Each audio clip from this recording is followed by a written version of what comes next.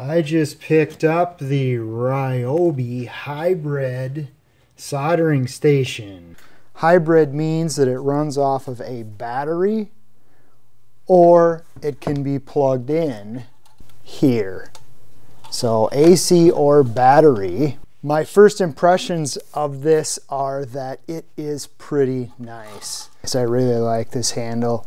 The grippy 2-component handle on this, the weight on it is nice. I have used it a little bit. Right now it's completely cooled off. So in the box you get a cone tip, you get a flat tip, place here to hold 4 tips, and then they threw in a little bit of solder and a sponge. So the sponge goes in here, and you put a little bit of water on that, soak the sponge up. So it's got an adjustment dial that goes from 400 Fahrenheit to 900 Fahrenheit, and then you push the switch to turn it on and off. So we'll turn it all the way up to 900 Fahrenheit, put in a battery. So the battery I'm putting in here is a 6 amp hour. This is one of their new high output batteries.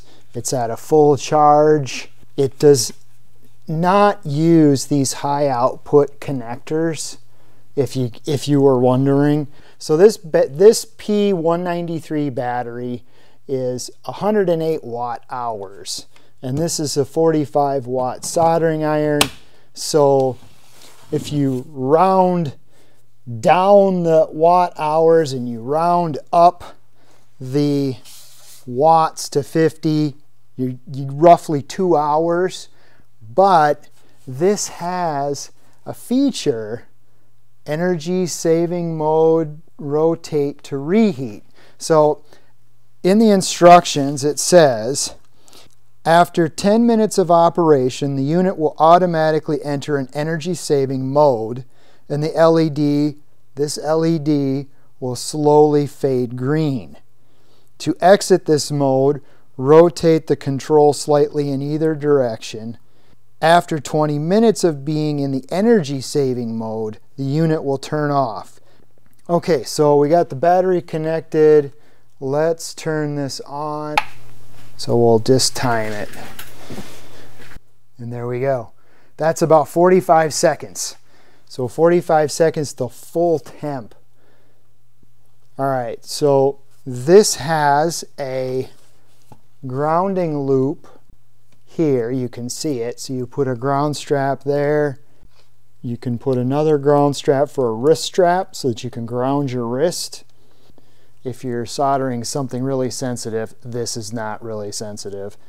Then you're completely grounded so that you're not going to get electrostatic discharge while you're soldering. That's what that little metal loop right there is for. That is a grounding loop. Let's solder something. I soldered these wires together before. Let's strip those.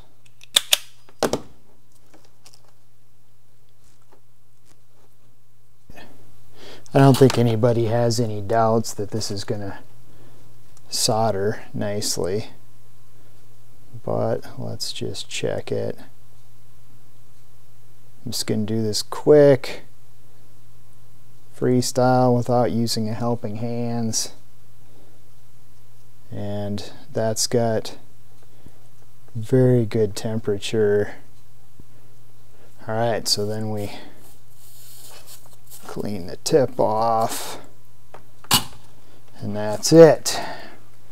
So what is the temp? Let's get out the meter. Somewhere around 482. Wow, that's pretty good. So we're showing over 500 Celsius. So I'm seeing almost 550 degrees Celsius there. I'm pretty impressed with this thing. So this was $80. And there's another one that does not have the dial, but does have dual range, 400, 900 Fahrenheit. and it's battery only, and that one is 40 bucks.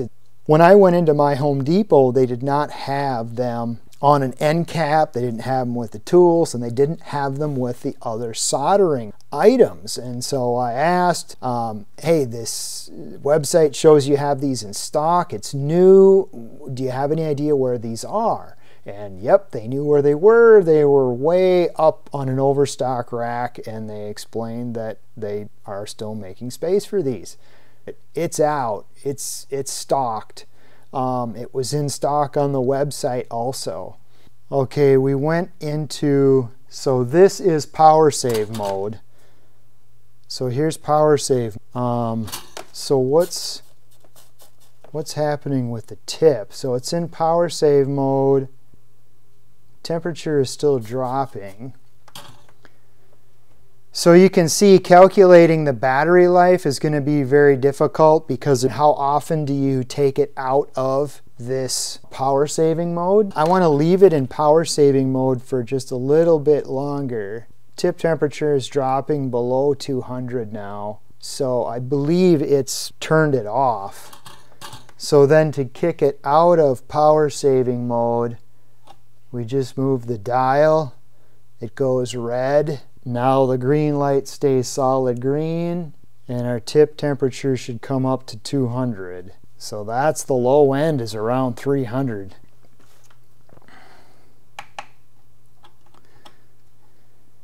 So then powering it off, it will flash red until the tip gets completely cooled down. When the tip is finally cool enough to touch, the light will go off. All right, so we've got this plugged in. Let's look at the watts. Watts are 0. Let's crank it all the way up. 80 watts, 77 watts. Watch that light. 70 watts. So we can see that once it gets up to temp, it does run right around 30 watts. So that's the Ryobi P3100 hybrid soldering station. Pretty nice. I like it.